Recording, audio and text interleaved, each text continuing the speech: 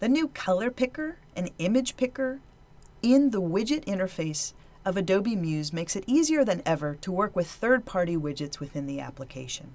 Let's take a look at this feature in action. I would like to use a third-party widget called the image wrapper from Cookie, and I've downloaded that widget.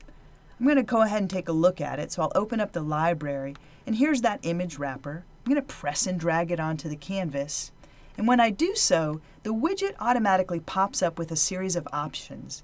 Now this image wrapper wants me to point to two different images that I'm going to slide between. And with the new features that we offer for widgets, it's now possible to just browse for that image rather than going through a multi-step process to upload the image, find out what the path for that image is, and type it into this widget interface. I now can simply click on the right image add file link and grab that right image. I'm going to use Bike Yellow.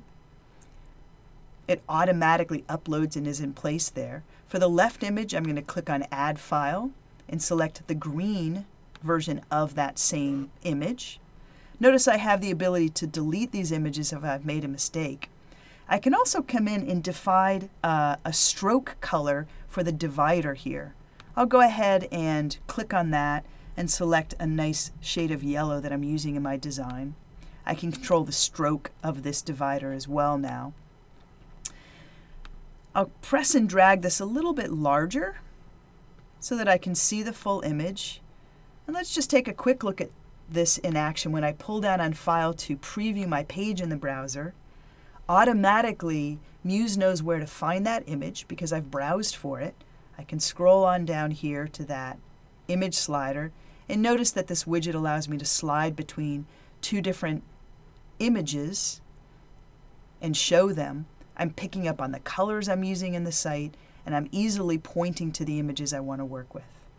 If you'd like to give some of these third-party widgets a try, what you can do is within the Adobe Muse application, open up the library panel, and with none of the library items you might have in your panel selected, you'll see a link to find more library items online. When you click that link, it'll take you to the Adobe Muse widget directory.